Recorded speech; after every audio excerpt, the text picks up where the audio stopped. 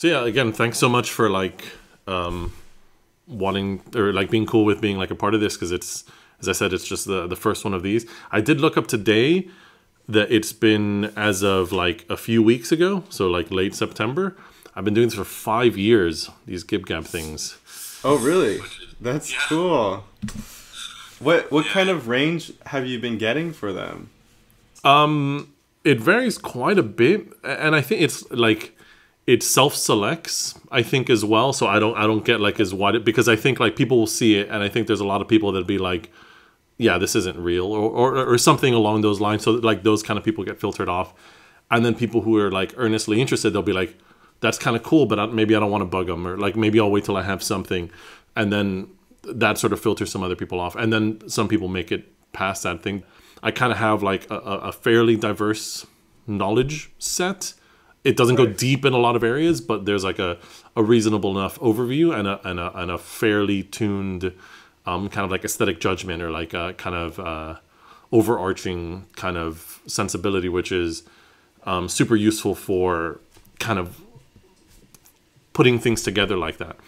Right. I reached out to, like, I go, or I used to go pre-COVID to this open mic every week, and there'd be lots of, it's Seattle here, so there's a lot of very interesting musicians. And after the open mic, there's some people that I know I just have to talk to. I have to understand how they made their music, why they make their music. And for me, seeing you open your Gib Gab, that was kind of like that. It was like, oh, this person, if I saw this person in an open mic, I would have to talk to this person. So it was very, very curiosity inducing and inspiring to read what you've done. And it was very interesting. And I don't know what you want to talk about. I have some things that we could talk about. I have a lot of questions, but I'm open. Hi, Rodrigo. I've never met you, you've never met me, but I came across your PhD thesis and knew that you're someone that I would love to talk to. I could tell that you are someone who thinks a lot about instrument design and the interaction between music and the user, and also the interaction between composition, performance, and how you incorporate the elements of process into the music itself. I make music under the name Infinite Digits. I also make art too, and it's something I think about a lot. How do I incorporate the process of the art into the art itself? And how do I design an interaction with the art so that I can sort of develop my thoughts as freely as possible? It looks like something that you spend a lot of time thinking about and you're very knowledgeable about. So I love the opportunity to talk to you about it. Thanks for that. I think for me, I like that a lot as well. And I've been super lucky that like I've had people that have been very open with me in the past, and even now like buddies of mine that know like a lot more in certain domains than me, that I'm like, how do I do this, or how do you do it? Or like just kind of picking people's brains, and people are very helpful and open with that. And I feel it's not responsibility or anything like that, because that makes it like it frames it in a way that I don't think is very useful. But like there's also being open, I think, is very important to do as like a principled position. And I mean that in terms of like time, like something like this, like sharing like actual time and helping people, as well as being super open and transparent about process. And you know, I guess with Dan Derks' podcast as well, like that's a big part of it for him, like making that process a bit more transparent. This is Sound and Process, an exploration of the online community lines.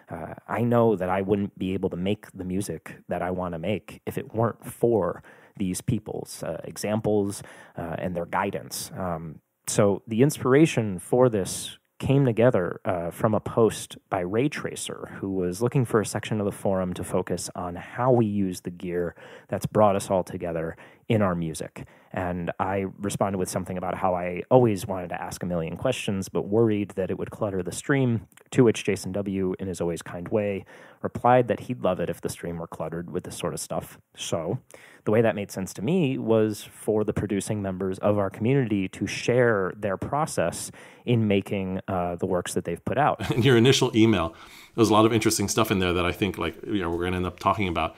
But I think for me, one of the things that I feel very satisfying, or I enjoy engaging with, is this sharingness and this openness, and even this conversation, and like the gesture of this, of being open with people, is inseparable from the noun of art.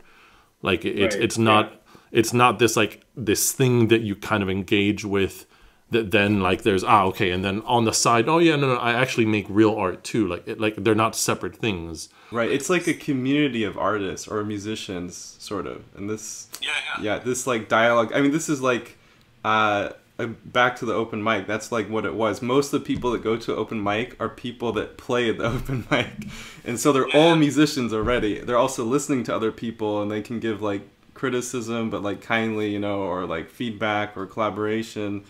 And I think this finding people on the internet like you, it kind of facilitates that on a non-local level, on a global level. It's so cool. It's so cool. And you're in Portugal. I'm in Seattle. And I mean, it's good that you're like a morning person as well, because that that lines the time up. But yeah, no, I agree. I think that's an important thing, and I think that community aspect is kind of invaluable. I didn't realize it for whatever reason. I didn't put together that like barcodes was your thing as well, because I had seen it and I was like, oh yeah, that's really cool. And then I'd seen it in your email, but I thought it was like because you mentioned soft cut as well, so I thought it was like some of your patches isn't the right term. Like what is it? The scripts. Scripts. Yeah. Barcode. That was the first one, and that's like I said soft cut because it's basically I took that tutorial and it was just. What if I, instead of 2 voices or whatever, made it all the voices and then all the LFOs, all the parameters, and then it turned into that thing. Yeah, that thing, I love that little thing. It's so much fun because I come from sort of a software, not really, software is my hobby. My job is science, and it's actually, there's a crossover because I use software in science and I have to write my own stuff. But all the music stuff is just a hobby. And I found that very accessible. The Norns, Lua programming, the soft cut that Ezra made is very, very accessible. And I was just like, oh my God, I can do so many things. I can just think about something and then immediately just write it up so easily. And a lot of those things like barcode was building off other people's stuff, but I've started just having ideas and then popping them into code and seeing what they sound like, which is so satisfying and so interesting. Sometimes it doesn't work at all, but sometimes it's kind of cool. I mean, Brian is really good at that, at like engaging or not curating, but like gesturing towards where community can happen. So on lines in general, but also like the Monome stuff as hardware and the software around it, the Norns and the hardware and the software around it, and like the open source shield and all this. Like it's he has a good sense for moving things in a direction that will do that, and then it kind of takes a little bit of a life on its own, which is what's happening with a lot of like the Norn scripts, and I think will carry on happening. And I think we've had the Bella for a few years, and there's been a few other platforms that are kind of like audio hats for little embedded computers, but having something that's like, well, for one, the Norns itself, like the physical thing is really nice, but also having like just a well thought out architecture around it, and a well thought out like way to get code on it and off of it and share it and all of these kind of things. There's a lot of brains behind that to make that work really well in a way that does this, you know? Right. I've played with other things. I think having Lua on top of Super Collider is very nice because Super Collider is very impenetrable to me. I've played with it a little bit. I like before that I played, I have like the NTS1. I wrote scripts for that, but that you have to write in C and it's very hard to debug. I tried to write things from scratch just for fun, like things in Arduino also in C. And this is the first thing that's like, oh, this language is so easy and it's debuggable and it's fast. It's just nice. It's great. I mean, it's built off the Super Collider, so I don't have to deal with all this stuff that Ezra wrote, which is great. Well, I mean, it's great that like he put all that energy into like having a soft cut, because I think there's so many patch or scripts that are just soft cut. I think most of mine are just soft cut. Yeah. But I mean, you could do a lot with that. Like it's the like a nice back end like audio looping, sampling, manipulation. I mean, like that encompasses like 80-90% of what I do with a computer. Is something like that, you know? So yeah, like I wasn't familiar with your stuff until I heard that podcast, like the Party Van, and I still haven't actually been able to try it. I've never used Max or MSP, and I tried Pure Data, and that's another one that I found kind of impenetrable. But that's when I saw that, I was like, oh, we have very like I've been thinking a lot about vari-speed and looping and like a tape and how you manipulate the tape. This is all, I mean, I think when I first started in the synthesizer, it was only actually like 8 months ago.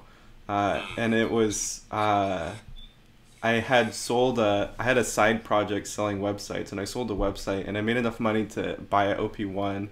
And I liked it because of the tape, because I saw people using the tape as an instrument. And I was like, what? You can use a tape as an instrument? It blew my mind. So I was like, it was the only thing I saw that was kind of like that. I used to have a Tascam, and I love that thing, but I never thought about using it as an instrument. I mean, it's super powerful what you can do with things like that. And there's a bunch of guys that do things with, I mean, like reel-to-reel tape or like unspooled tape around, you know, like you can go really far with it. There's this group, I don't remember their name, but I'll find it. But like it's a Japanese performance group where they do things around and using physical tape. And the music tends to be a little cheesy for my taste, but like they'll have one where it's like they have like a bunch of audio tape strewn around, and then if you hit the tape with a stick, it kind of moves the tape forward and backwards enough to kind of produce audio, so they can kind of use it as pseudo drums.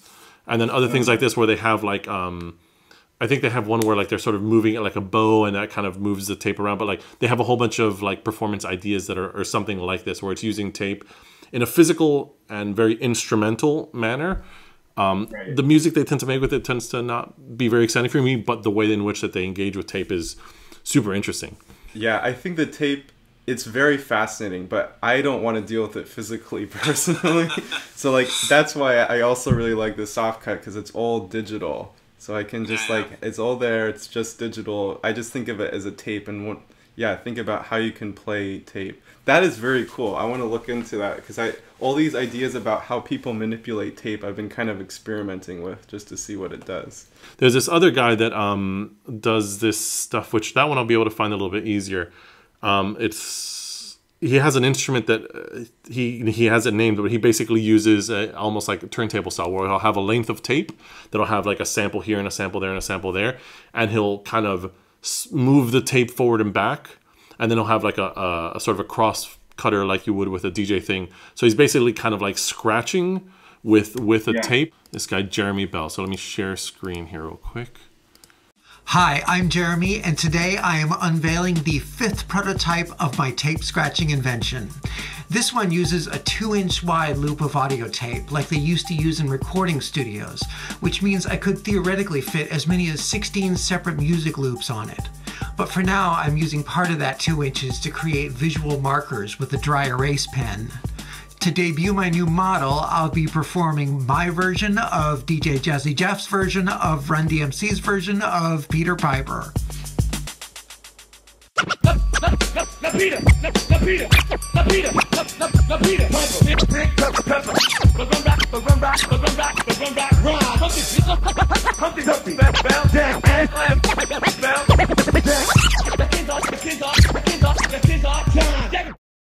That's cool.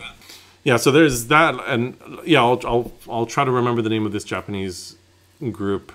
I follow them on YouTube, but like I follow like hundreds of things on there, so it's always takes me a little bit to find something.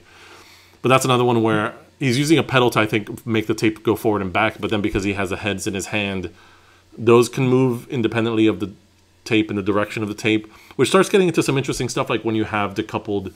In that sense, he's not recording anything, but with something like Softcut, where you have decoupled play and record heads that can move independently in independent direction at independent rates, you start getting to kind of territory like this, where there's like almost a physical metaphor. Because I think what's sort of, for me, interesting or separate about something like an OP1 tape is the fact that there's a behavior and a set of like limitations around what recording and playing back digital audio can do. Because obviously in like a digital domain, we can write samples and read samples arbitrarily from anywhere at any point. So like the idea of linear time as it would happen on a tape of some kind doesn't necessarily exist.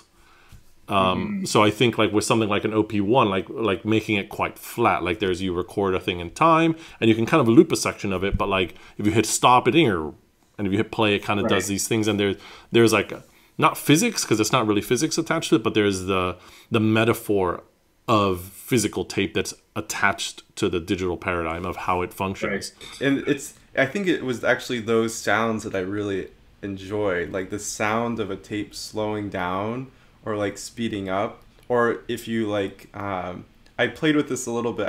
I don't know if I sent you, but I like hacked this little, a lot of people have done this. You hack a Walkman so that the voltage controls the speed. And then I recorded some notes, and then you could like spin it up to like certain pitches and spin it down. And it's cool because it has like so much a movement across the notes because it's slow to spin up and spin down. It's very fun. Yeah, it's fun to experiment with the tape to see what kind of sounds you can get. But some of the sounds, I don't know. I try to go for certain things I do. I think I try to emulate things or emulate things that I think should work but don't always work. And tape is very tricky to think about how it will sound, I think. Yeah. I mean, there's no shortage of like emulation stuff in terms of like just flat playback. So playing back audio on a physical bit of tape, there's like all kinds of saturation. The motors have a little bit of give and flow, like volume fluctuations and magnetic stuff. Like there's a lot of like stuff that people put a lot of time to get that kind of right, which is by no means like simple. And then, yeah, like these other things of like these kind of artifacts, which is something I find really interesting. I have to like put it together into something a bit more like shareable. But a few years ago, I did a whole lot of recordings where I wanted to get the sound of a tape player, like a dictaphone, like a shitty, like, you know, like I'm recording like myself now speaking, like a 4-track recorder, and a slightly better tape player. So I recorded all of them. I recorded the hiss and the hum from all of them. I recorded the sounds they made when you would hit stop and play. Not so much the physical sound, because they obviously go clack in the room, but like what happens for the audio on the tape, because they kind of do weird things. So like I don't know enough about the like mechanics of it, but usually when you press play on like, let's say, an audio cassette player, it starts moving a bunch of like rubber things about, and that kind of pulls the tape in a way that isn't in line necessarily with the spindles moving. So you get this kind of like a little bit like of what like you get with these other things. But yeah, I found it to be more unpredictable than that. Sometimes it went down, sometimes it went up, sometimes you get this like little warble thing. So I kind of recorded oodles of, like, I basically recorded a sine wave onto a tape, and then I would hit play, and I would hit play, stop, hit play and stop, hit play and stop, and then I would look at it and listen, because then you could very clearly hear what it's doing. And then I just kind of built a bunch of like variations of that. And the same thing when you would hit stop, it wouldn't necessarily stop immediately. Like you would kind of like, because mechanisms disengage and things. So like on a computer, you hit stop and like literally it stops on the sample if you wanted to. Right. Yeah. So when I would hit stop in this sampler thing that I was building, it would do a bit of the mechanism stuff that would happen. So you would get some of this warbly things along with a bit of like a clicky, like on the audio sound, and then it would stop. And I recorded like 10 versions of this, and I would like round robin them every time I did it. And I built this as basically a wrapper around the looper. So I had like my vanilla looper, and then I had like, this was a tape behavior that you can apply to it. So you use those as samples to like emulate a tape player in a digital tape player. Okay. Interesting. I also, so like depending on whether you wanted like a dictaphone or a 4-tracker, like different modes, you would get like a different bit of hiss, a different bit of compression, and then these different behaviors of starting and stopping with a bunch of samples that I did, and then these like little warbles and stuff like that. And for me, it sounds really good. I put a bit of energy into like emulating the like warble and volume drops and these things, but like it's good enough for my taste, but like people go really, really, really far with that. And I got it like kind of fine. Like there's a bit more compression and a bit of hiss and this and that, but it gets super, super intricate to fully emulate something like that. So I'm kind of curious, and this goes maybe to like my emails. What it can be, I'm not saying there isn't a motive, but I'm curious what your motive is for making something like that. Are you like interested in making a song with it, or you're curious about exploring like just tape players itself? Like either of those are really cool things, but it's very interesting. Like not many people do that. I mean, it was a fun like for maybe a month, maybe a month and a half. Like all I did, like I'd just be in the studio, and I'd just be recording hisses and hums, and I did the same with the tape player and then with the CD player. So like my partner would hum, and I'm just here with like like just recording these super silly sounds. I think, and I think this kind of circles back to some of the things in your initial email. Like there's like a quantization, or like maybe like philosophically or conceptually what happens with taxonomy, or like when you break things into categories, you intrinsically separate what these things are. So for example, like a big part of like my PhD or like my sort of coming to terms as like a creative adult individual like thing was trying to dissolve some of these things that I had built up over the years. So growing up as like a traditional musician, like playing like piano or whatever like this. Yeah, I saw your piano playing. It's amazing. It's excellent. I also play piano. I started on piano as well. Oh yeah. I saw some of the videos. Like it's good. Like I like the little AI improv stuff.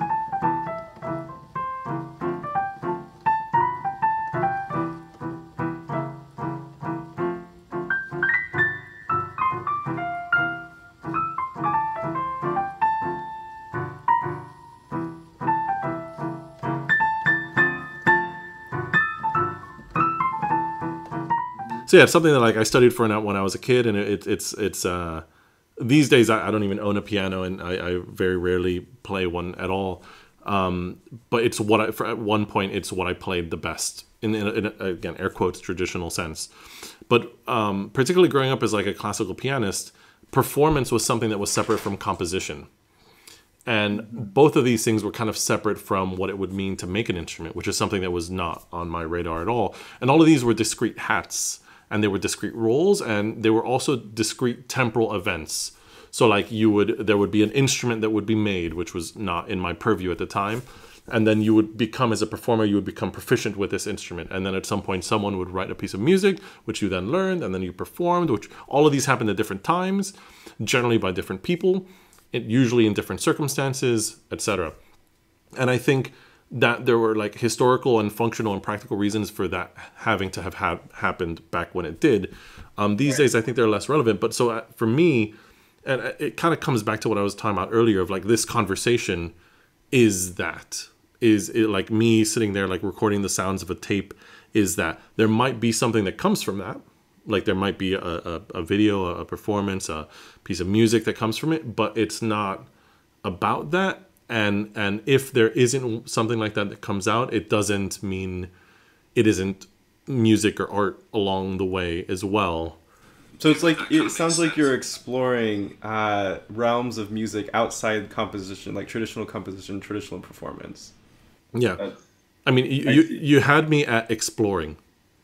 Yeah. Yeah. Like, so it's basically that. Like, there's no thing. There's no other thing. Like, it's all exploring. It's all playing. It's all like curiosity, and just kind of you dig up into this, and something may come of it, but it's not for the purposes of that necessarily. Like there's, and I think, yeah. For me, I think a lot of the music I do and like a lot of the art I do is exploring inspiration. For whatever reason, I feel like sometimes I am very motivated to like paint donkeys or paint, make music out of a tape player. And that inspiration, it makes me very curious, and I have to just kind of explore and see, what if I did do that? What would it look like? What would it be like? What would it feel like making it? And I like what you said, like blending, like separating performance and composition. I like to blend the two. I think, I know a lot of people like traditionally don't like that. Like if you like make a painting, it should look like the person. I mean, this is like traditional painting. But when I paint, I like to show the brush strokes and see like where the paint has been and where it's going. And same with music. Like I try to make music in a way. This is like I really like the OP1 using the tape. Like making the music is the performance of the music. A lot of music I make layers music on top of music, and I try to make it so that I can control everything at the same time, and at the same time not have it just like play a MIDI file or like or play like an MP3 or something underneath. Like I try to, it's actually very tricky, and as maybe something we can talk about, how to, in experimental music more so, like in piano you can control everything and you emit what you touch, like that's it. But like with I guess more synthesizer digital music, you control what you touch, and you control how it emits when you touch it.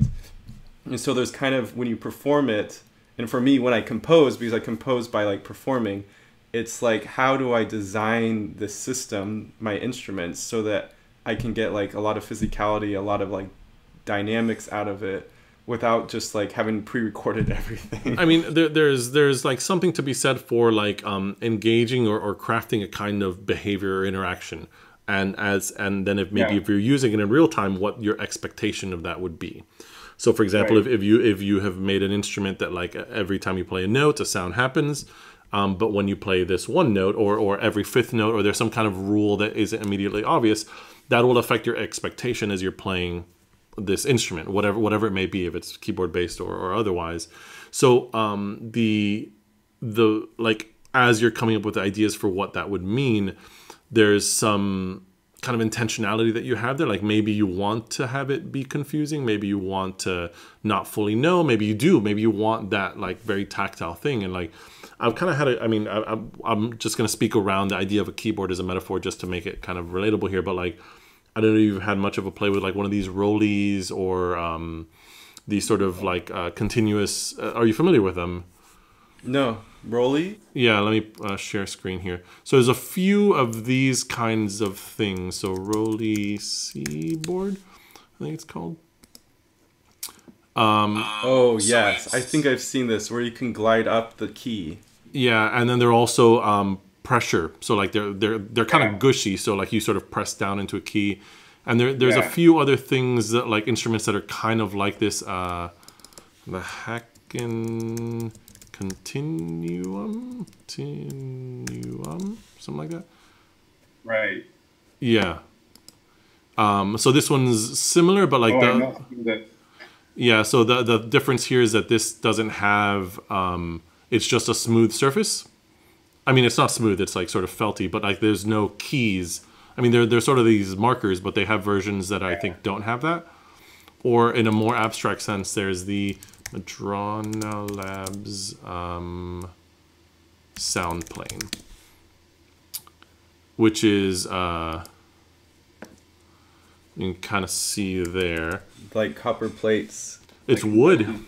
So it's basically, it's all wood, and then there's just like these sort of small lines that kind of give you a tactile separation as you move from area to area. That is cool. It's very beautiful. Yeah, they're really interesting, and I'll send you some links of the stuff afterwards. Of them all, I find this one the most compelling in that it's the most, it's not a piano with bells and whistles, which for me, for me, the piano's kind of the ultimate expression, and not the piano itself, but the fact that you have keys that you can play with all 10 fingers, and you have pedals for your feet.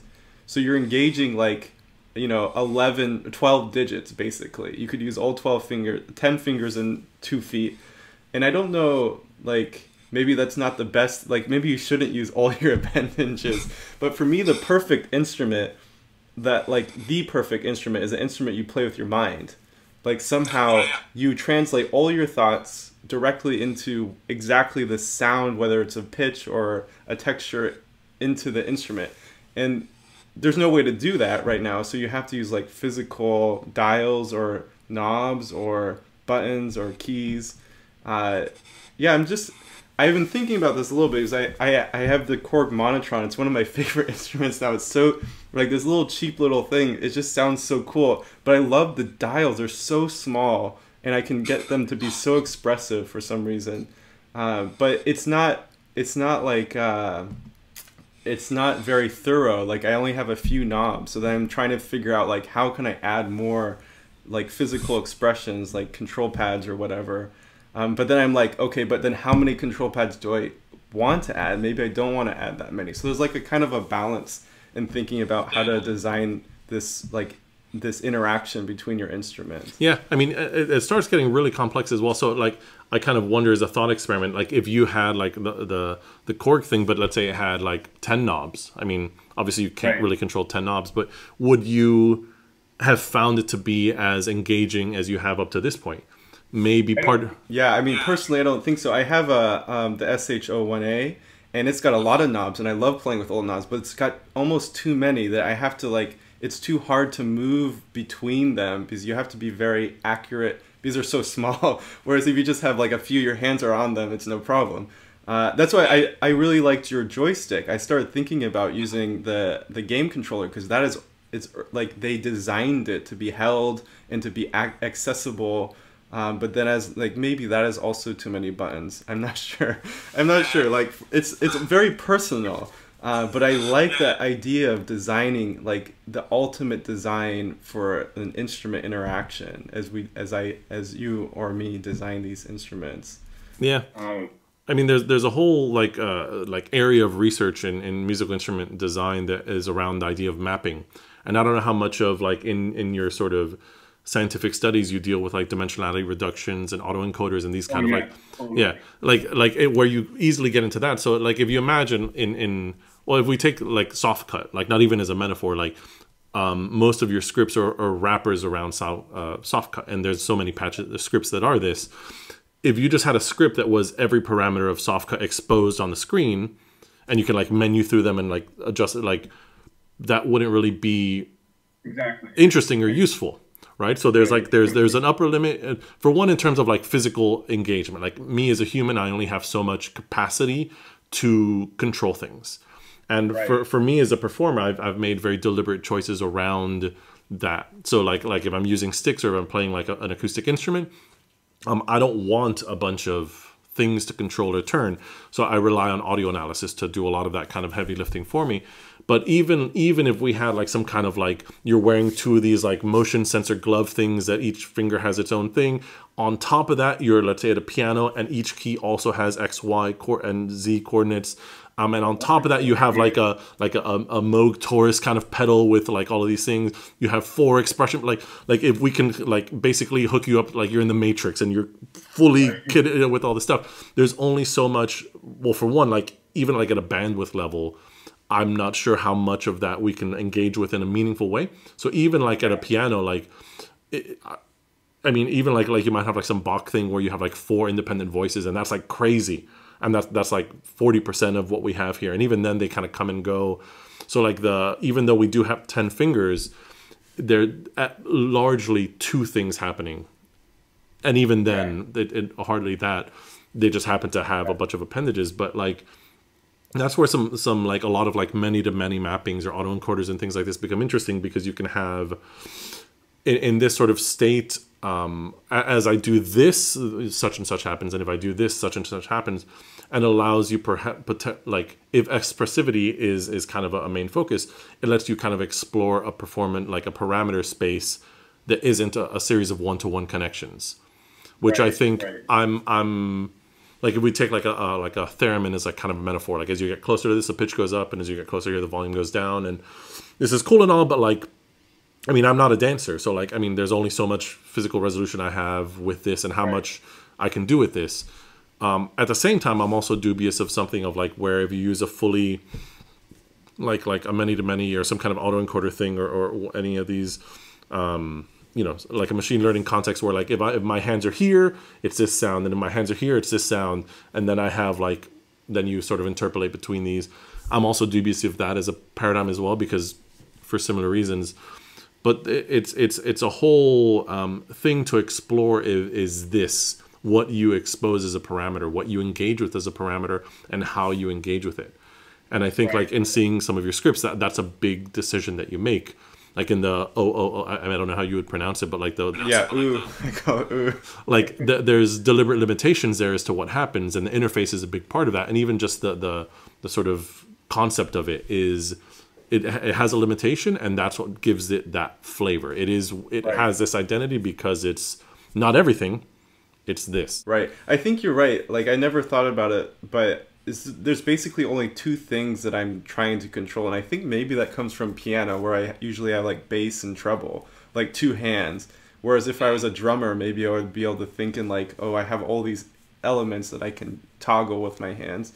So I think when I design things, I tend to go for 2, start with 2.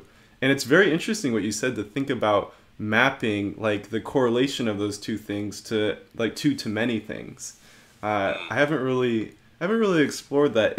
it's maybe hard to think about initially, but I think it's something that could be learned. Yeah, I mean, you could do a lot without getting into any kind of like machine learning stuff.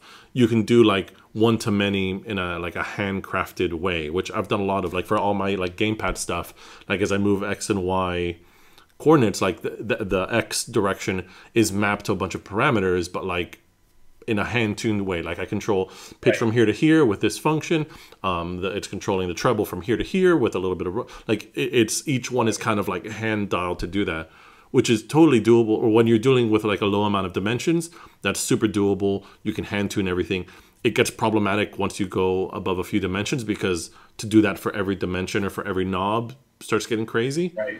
And then if you start doing many to many, then the complexity, as I'm sure you know, goes through the roof, because then the relationship between becomes a whole parameter in of itself. But I think it is like I do spend me personally, I spend a lot of time when I'm doing software stuff in that area of like, okay, and also specifically because of in my own setup, like I'll have an acoustic instrument and like one controller, so I don't have a lot of surface area of control. So I try to make the most out of that. Yeah, I really liked your Kaizo snare. That's really, really cool. I'm curious, you also got me thinking about this, like piano has a foot pedal, so I'm very used to using a foot pedal, and you are a drummer and a pianist, so you obviously are as well. Have you experimented with making a foot pedal controller? Do you find I have, yeah, I mean, nothing like beyond what is normally usable. So I have like a little expression pedal, and I have like this sort of like MIDI button controller thing, but nothing nothing beyond. I was thinking about for a while modifying one of my expression pedals to have some extra buttons on the side to do like a capacitive sensor on the footbed as well, so I could tell. So normally with like an expression pedal, my little camera's like, as you move, you have that value, but whether your foot's on it or not doesn't matter.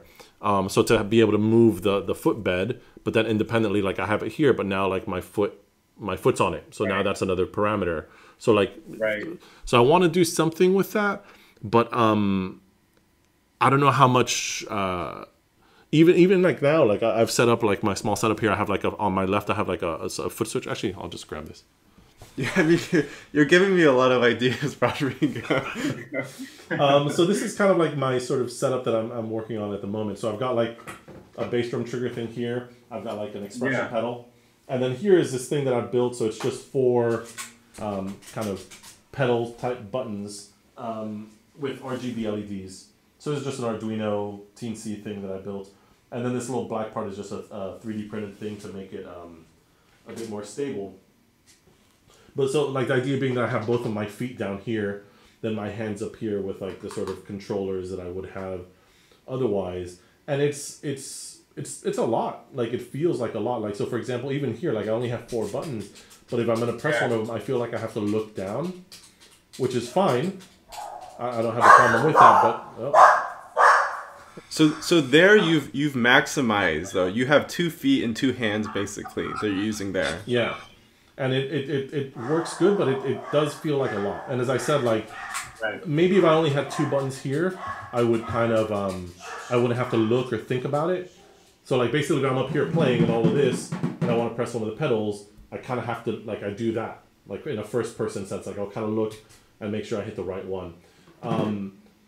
So I mean I can maybe just have one single pedal and then just kind of do a lot of mappings around the idea of one pedal.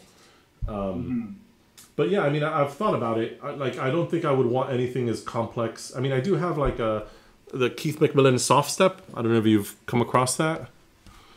It's let me show you here. You're giving me this idea of like, I mean, I also play saxophone, and because I've been interested in tape and manipulating saxophone noises, that's one of my scripts is I've tried to do that a little bit. But I think it'd be really cool to modulate like a tape while playing saxophone with my feet. Yeah, totally. Yeah, I mean, there's a lot of range to go here. So I have one of these, which is like it's just a USB mappable thing. They also have one that's what's it called?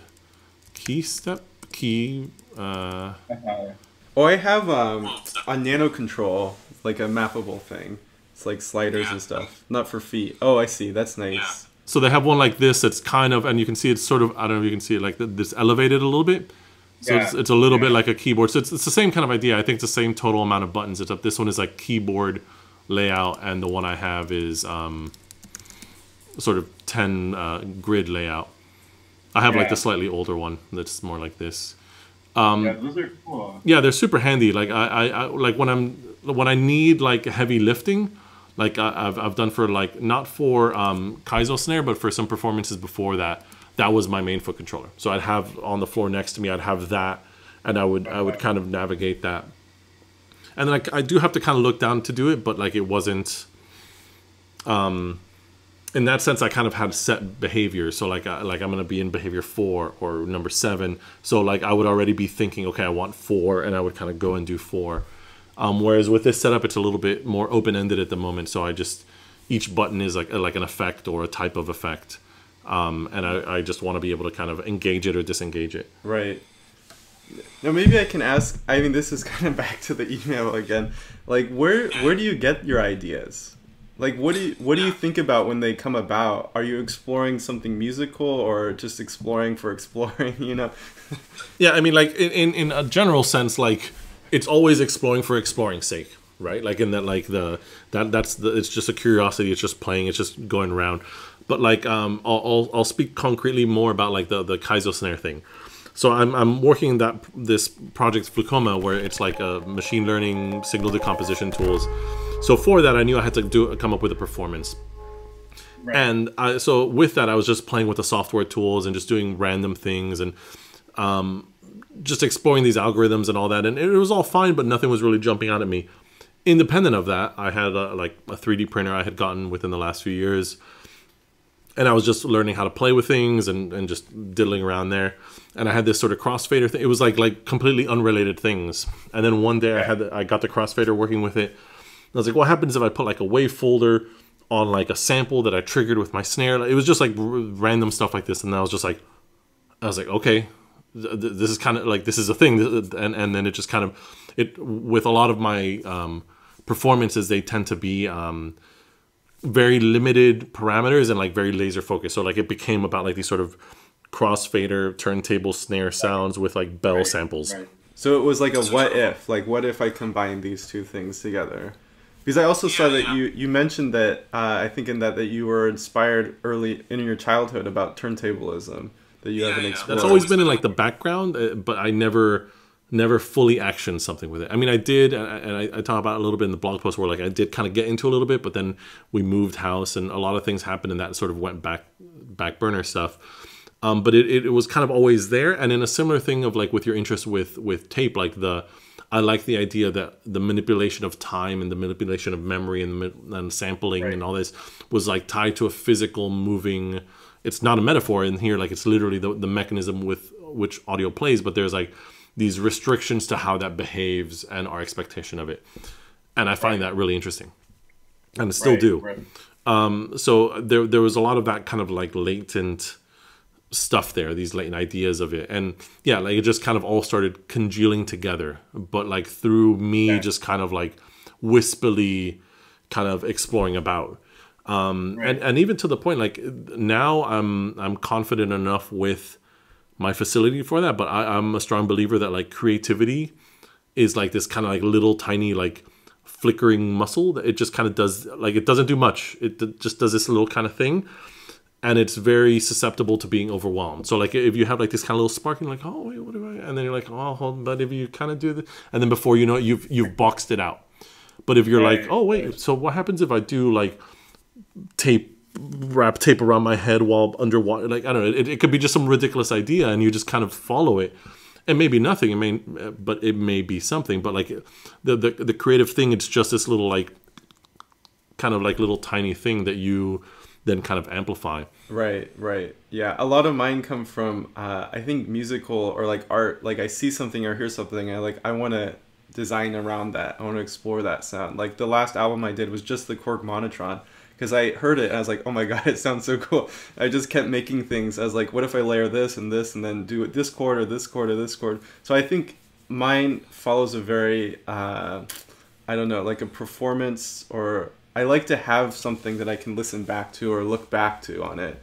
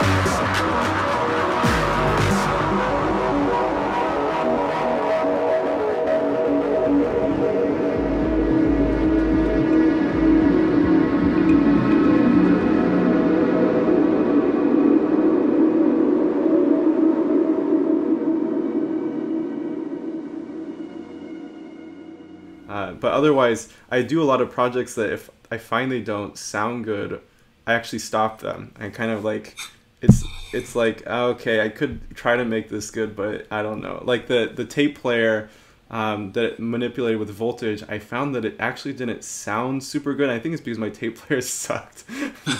I was like, okay, I'll just explore something else for now. It's not quite where I want it to be. That's kind of, yeah, I guess my filter for that is maybe too high. I don't know. I really like things to sound a certain way, and so when they don't, I kind of just drop them.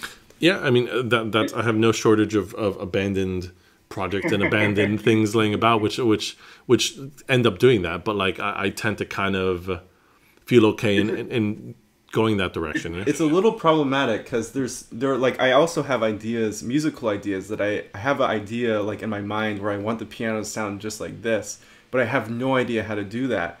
And I think sometimes I learn how to do that through building things and trying things that these things actually that I end up drop. Sometimes they end up being seeds for other things that I do.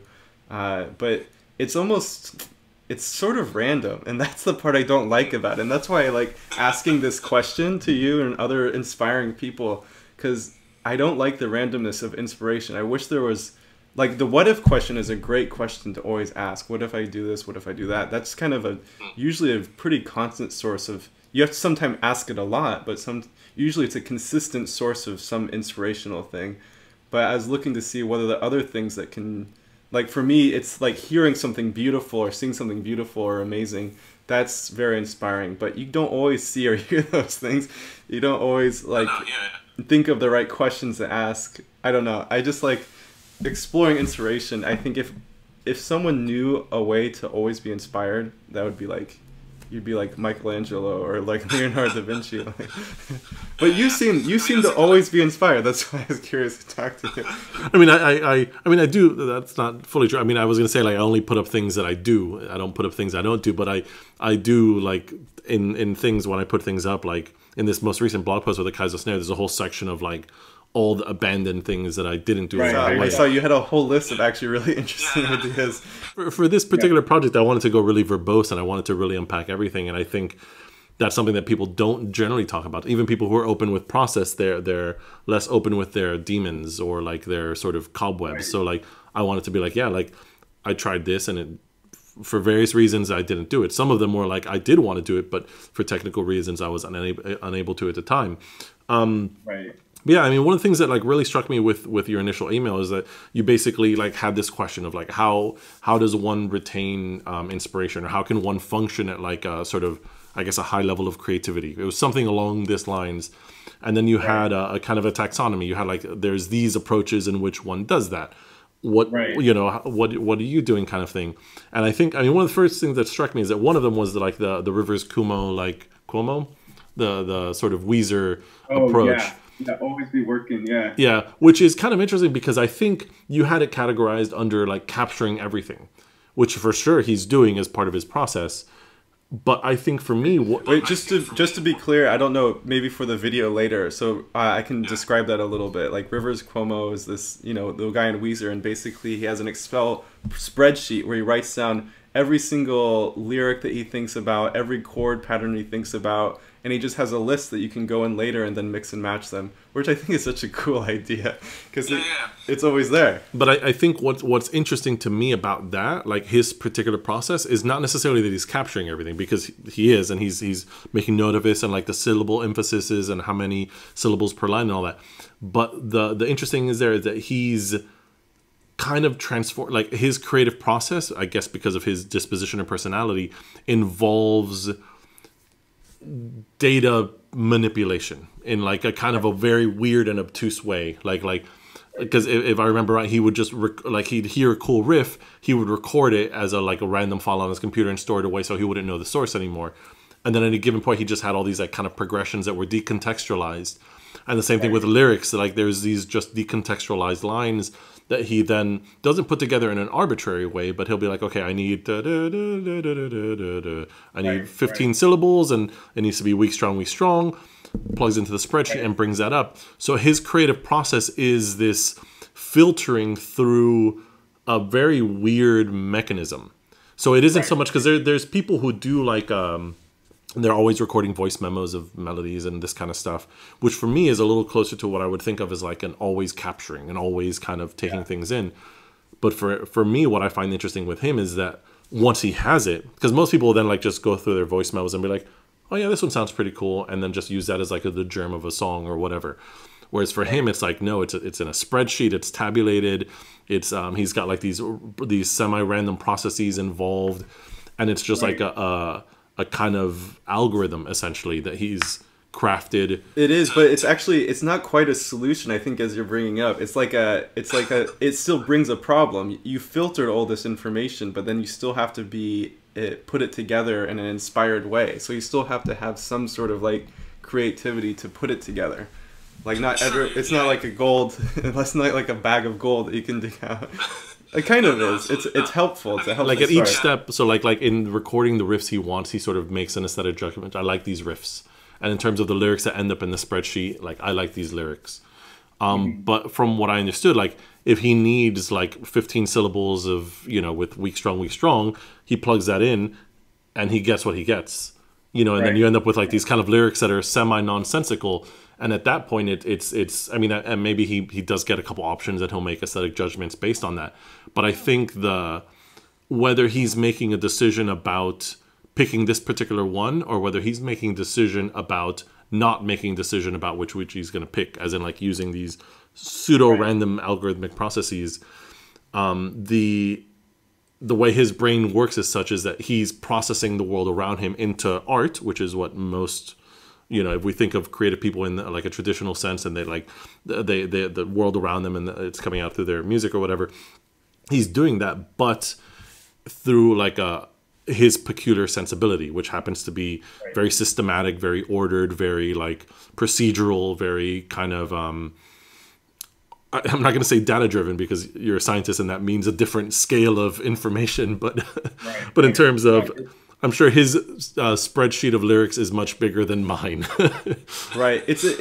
I actually like thinking about music in this way, where you design sort of an algorithm for creating music. I mean, it's like generative music almost, in a very abstract sense. And this is, I mean, a lot of the things I try to create are sort of along those lines, like, because I try to make the performance, the music, or like the composition, the music, I want the composition to be like generating itself. Like sometimes I will use pattern generators. Like I know I want these chords, so then I have a pattern generator that generates like the notes that can layer together in a way that will create the chords if you layer one note at a time. And so it's not I'm playing chords, but I'm playing it's like emitting in a certain way. So then the music to me is kind of twofold. It's like the music that comes out of it, but also the idea of creating the pattern generator is part of the music almost. Yeah, absolutely. And it may have, so like in like stochastic or random, or like people like Cage or Xenakis, I don't know how familiar with some of their work, but like a big part of some of this idea is that you might have a piece or performance that is bigger than any individual manifestation of it. So there's some Xenakis piece that has more notes than you can physically play at any given point, and as a performer you have to make decisions about what that means. But the piece itself, in like a Platonic sense, exists above any specific performance of it. Right. That's like the thesis of that is like that. Who is that person? Let me see if I can find their name. I wrote it down. It was one of the quintessential experimental music where you're supposed to walk into the vagina of a whale. It's like you're never going to perform that. No one's ever going to perform that, but it exists as like a piece of music as a process. Yeah. Although that being said, I think what's his name, John McAfee. I don't. He's he did the antivirus stuff, but he's like some crazy libertarian now that like is very active on social media. But he had a whole bunch of tweets a couple years within the last few years, very adamantly saying that he hasn't had sex with a whale, and that like he doesn't know where this is. So like perhaps he's it was Namjoon Paik. He's an experimental musician. Yeah. It was funny. But so here in the sense of like having the pattern generator that may produce any realizable amount of progressions or patterns from this exists like a level above any specific realization of that. And it's interesting to kind of engage with at that level of creativity. So like you're making decisions as when you're coming up with these kind of pattern generators about what it is, which is not a separate thing, which is kind of like circles a little bit back for me. Like that bit of code or that kind of algorithmic thinking or that kind of conceptual thinking is itself important, and it may then produce progressions you like or don't like, or you may choose to personally apply like an aesthetic filter to it, but at the same time you may choose to apply no filter to it, or you may choose to apply like a technical or another algorithmic filter. Like you may have a pattern generator, and then you come up with another like some kind of fitness function that will like these progressions will pass or these patterns will go through it, and not like you may make that decision to have that happen. Are you familiar with Christian Book? No. He's Book. So it's spelled B-O-K, but the O has an umlaut. No, I'm not. So he's a Canadian. He's not this guy. He's this guy. I guess there's also some buff fitness guy called Christian Book. So he's a really interesting author. I think you might find some of his stuff like generally interesting. He's it's hard to explain. I'll just open his Wikipedia rather than trying to explain it. But he's an experimental Canadian poet. He's really famous for this one book, Eunoia, which is every chapter is written using only a single vowel. So the E chapter has only words with E, the U chapter has only words with U. And he does this crazy stuff like, he'll take like a Shakespeare sonnet and then redo it as an anagram where you scramble the letters and rewrite it, but keeping the word and syllable structure intact, and like these kind of like crazy things. But specifically, he has this project that he did a few years ago called the Xenotext Project, where they bake into the you would understand this much better than me. Oh, I see. Yeah. He put it into a gene. Yes. So he has it in a gene so that the gene, when it splices, it will splice the poetry. Yeah, but coming up with it in a manner where any permutation or any possible slice of that would still produce valid language. So yeah, he's really into this kind of stuff, but that might resonate specifically with the kind of stuff that you do. That definitely. Actually, I've done something like that. I made a poetry generator in college. I was curious. I was very into poetry. And I thought maybe like if you just took specific like evocative words and juxtaposed them correctly, and I wrote this little program that did that, and it generated all these poems, and I put them on forums for poetry, and people loved them. And I was like, what does this mean for poetry? But to me, it means the poems. It's interesting. I mean, so this specific example, I think the poems were like the poems that I generated were poetry, but they're kind of like hacky poetry, which I guess some people like, totally fine. I mean, I say hacky because it's just like they don't rhyme and they just use kind of random words and you get what you get out of it. But the experiment for me, the interesting part was designing the programming for the poetry, choosing which words. So I chose very specific words that have positive connotations, negative connotations, and how you juxtapose them was the important part. So the poetry to me was like this algorithm I had that made the poems. So this is a buddy of mine, David Pockney. So he got really into this poet, Brian Jizen. I don't know how his last name was, but he basically did a lot of like early permutation-based algorithmic poetry and text generation. So he did a bunch of research into finding all that stuff, and then it was, I guess, from what he was describing to me, it was a little difficult to go through, but because this is kind of 50s, 60s, 70s, a lot of the algorithms that are used, I mean, he didn't make very good notes about some of this stuff, but this might be interesting to you in terms of like early permutation algorithms, how it was applied to poetry, and then how that kind of stuff was handled. Right, there's a lot of stuff that it's actually kind of interesting how it mixes with music. Like cut-ups were the very first like experimental poetry, and it has a lot to. It's very similar to like sample music to me, especially like playing with different tape samples and like spinning the tape back and forth. It's like cutting up music, putting it together in different weird ways. And there's something like from like the cut-ups type stuff or early sampling or turntable stuff. There's also like another layer of like plagiarism and self-use and like cultural sampling that has like a different connotation than say something like generative poetry, which is also reordered, but the authorship isn't part of the aesthetic jumble necessarily. Right. I mean, you could also have a hybrid like where you cut up stuff and then shiv it in an algorithm. But I think for me, like part of what I found really interesting of like turntable stuff was the fact that like it was existing material, unless someone has like a way to cut your own records, which is much easier now. You were reusing someone else's music, and that cultural repurposing was, for me, part of what I found really interesting about it. And I think for like some of these early guys like Burroughs and stuff like this, that I don't think they thought of it in like the sense of plagiarism, but like the reuse of culture and the folding of culture that way was part of it. Like it's not this separate thing. Yeah, I recognize that. I think for me personally, all of this is a process that I'm trying to like get to something, whatever it is. Maybe like with like Rivers Cuomo, like that's his process. My generative poetry is a process. I want to like make poetry to read it, and I was like, oh, just write a program to do it. It'd be so interesting just to read this thing.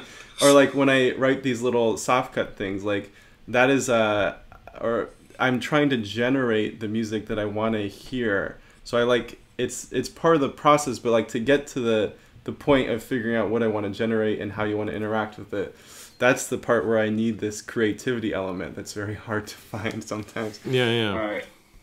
And I think part of like, I guess what like a lot of what we're kind of circling around there is that where that comes from and how you find it and what form it may take is in my experience not very quantifiable, as in like there's no answer to it. And like I don't know if Rivers was sitting around, I don't know actually, but maybe I doubt he was sitting around one day and was like, spreadsheets, I fucking love spreadsheets, and then just like I think it just kind of happens, or what I again, I don't know how he would have ended up at this process, but it took a form that was perhaps unfamiliar to him, but like it kind of made sense to him in a way. Or like Burroughs doing this stuff, or any of these things, like the way in which you're creative in the world and the manner in which you are creative, the only way to kind of find that path is to kind of do it, in like a sort of. And I think seeing other people's process is really, really inspiring, because you see someone's process, you're like, oh, I didn't realize I could do this and that with that. Or like if you can stop someone's process in the middle and say, what if I took it from there and took it over here? That's I do find a lot of inspiration. That's why I like to include some process in what I do, so people can say, "Oh, I like that part of it. Maybe I can use that part of it for something I do." I don't know if that ever happens, but yeah. I mean, like, I mean, your scripts are very well liked on Lines and stuff. So I think, you know, there's something to be said for that. Some of them I actually think are failed experiments for me, but I'm glad that some people like them. I like barcodes a lot, but the one that I was really interested in is having I called P-Whip, where you play. I was going to play saxophone and then have it play back my saxophone at different pitches using the tape. So basically the same idea as the cassette player with voltage, but I was using soft cut rates to pitch it up and pitch it down and detect the pitch that I was playing, so you could pitch it exactly to the pitch you want. But it was kind of, it still doesn't really work, because there's problems when you change pitch that the pitch analyzer has problems figuring out, and so it kind of skips, and there may be ways around that, but I was kind of disappointed in how it sounded. I mean, there's like low hanging fruit versions of fixing that, and then there's more complex. So like in some of the stuff in this project that I'm working with Fukoma, some pitch detection algorithms, I think the one in Super Collider doesn't, but you get a pitch, but you also get a confidence metric. So the confidence, it doesn't have a constant. Yeah. Then you can filter one by the other. So if the confidence is above 0.9 or whatever, then take it as a pitch, and if it's below that, literally ignore the value, so that you can sieve it. But then also like doing some kind of like smoothing or a median filter or some kind of thing like this, because with a lot of pitch detection, or imagine if you have a breath or any kind of these things, you might get a lot of pitches jumping around, or with some instruments you may get false octaves, you know, and these kind of things. Yeah, but just like literally slewing the output you get from the algorithm. You might get like a little bit of latency as you jump around, but it tends to throw away a lot of the errands, or like a median filter of some kind tends to get rid of a bunch of this stuff. My idea now, actually, I mean, after just talking to you now, it's made me realize, like, if I used a foot pedal and I recorded myself on tape playing saxophone and recorded the pitch at every note, I could have it slide, like another voice slide back the tape to the note that I actually played, instead of pitching it up and down, so they don't have the rate problem. And then it's almost like a DJ crossfade with multiple, except I'm playing one and then I have multiple records recording my saxophone. This is something I might try later. Yeah, that's really, really cool. I did a much simpler version of this, which I found really useful. I watched this talk by this guy, Lawrence Casterly, which is this old British dude who does a lot of like early sampler as instrument stuff. And he did this performance at the university I was at. And he did a talk that I found really interesting, where I'll pull him up here just to have him as a reference. So he has this kind of instrument that, you know, like sort of this or this, where he has a bunch of iPads or controllers all at once. And he plays in a manner where his instrument is just sampling. He's not producing any sounds at all. So he has, like, you can kind of see here, like two sort of MPC type pads. And then I think he's got some iPads. He's got a big Wacom here, a couple computers. He had this like automatic loudness detection. So whenever there was like a loud event, that would put a tap in his delay line. And there was a loud event, and that would put a tap in his delay line. So for him, he would then he could jump back in time essentially and play at these loud points. And that sort of was the sampling. So he wouldn't have to he didn't have to have the downtime of like, I'm recording now and I'm playing now.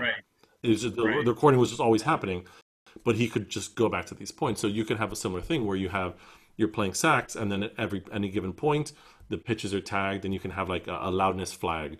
So like at these points in past, these notes happened. And then when you play it again, or whatever it is you want to do that, you can jump to that point in the past. So I've done the loudness thing, which I found to be super, super useful. Like I could go back in time, and I did it like I could jump back in the last 5 seconds, or the last 15 seconds, or the last 30 seconds, or a minute. Like it would exponentially get bigger. This is exactly what I'm thinking. I have no idea what this will sound like, but I'm thinking like I have a tape that I'm constantly recording and then marking where each pitches are.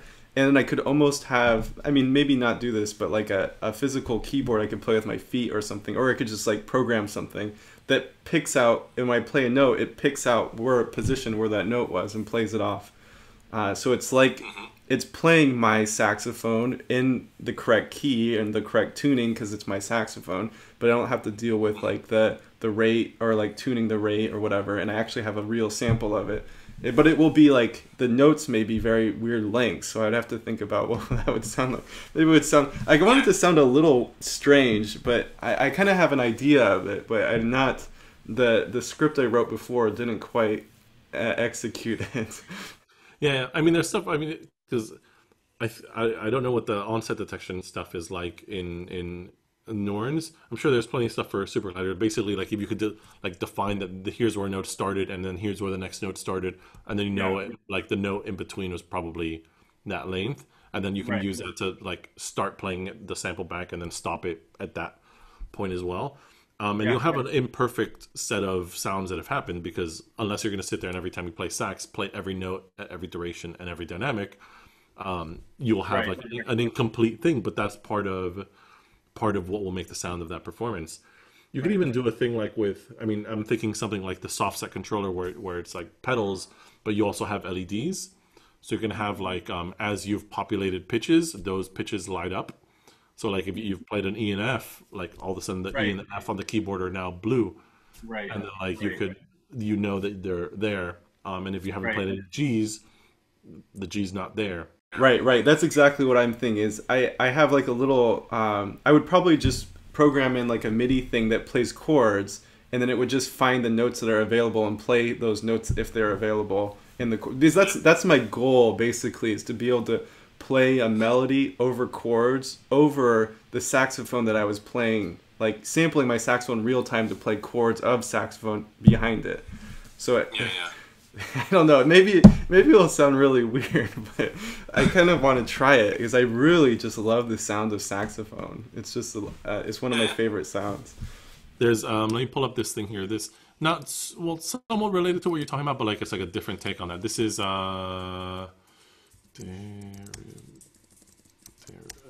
derivation saxophone. I forgot his name. Yeah. He had a webpage for it, but he's taken it down. So he's doing a lot of stuff with Ben Carey. He's doing a lot of stuff with modular synth these days. But he had these series of pieces called derivations. So he's a sax player. And he's got like a whole setup that he's built in Max that does like all like short form, long form audio analysis for different audio descriptors and this and that and the other. And it would build a kind of a library of thing that would play back with him. Yeah. In a really interesting way. I haven't looked to see if this has been done, so I'm not that surprised. No. Well, I mean, that's not necessarily like, I mean, I guess that's a very sciencey thing. Yeah. Like finding the literature or whatever. But like it might be an interesting point of inspiration. And he's done versions with all sorts of other performers where it'll be with like a flute player, and then you play with the system and it does a bunch of analysis stuff and saves things, and then it becomes like a version of this derivations thing. Yeah, that's great. Yeah. Very inspiring, Rodrigo. Totally incredibly inspiring. This was like surpassed all expectations, and I thought when I saw your website, this guy is absolutely amazing. You blew me away, man. It's really nice to talk to you. Yeah. I've really enjoyed it as well. And it, like as I said, I've liked some of the stuff that I've heard of what you've done, and I think this is not why I do these things, but I do find these very satisfying as well. Like, it's always like having a conversation with somebody can always be very interesting and inspiring and engaging. And I find through like the weird self-selection that happens of the people that get in touch, I tend to have these conversations, and they're equally inspiring and fun and enjoyable, and like you get your brain into places that you wouldn't have otherwise. That's good. I hope you were able to get something. I definitely have some very practical concrete things that I'm gonna try based on this conversation. I'll look forward to that. And again, thanks for wanting to take part in this kind of version of it. I think I have a name for it now. Like, we came up with a name earlier. So actually, I'll run it by you. So the name is, I have to pull it up here because I don't remember the order. So it is. Yeah. Go on. Good. So it's gonna be, what is it? Particle Castle Bubble Party. Particle Castle Bubble Party. That's cool. So I think this is the first Particle Castle bubble party. Hey Zach, this is Angie. I've been editing the video of you and Rod for like the past couple days, and I hope you don't mind, but I have just a few thoughts on some of the things you guys talked about. And since I can wedge in some ideas here, I think I'm going to do just that, maybe just like as a little Easter egg for those that made it to the end. I've been thinking about, it seems like you really like the idea of what if, of asking what if, and I want to challenge that a little bit, because you mentioned it a couple times in the video. So the anecdote is someone's lost their keys and they're searching for them under the street light, and someone else comes by and asks, "Oh, did you lose your keys around here?" And the guy that is looking says, "No, but this is just where the light is."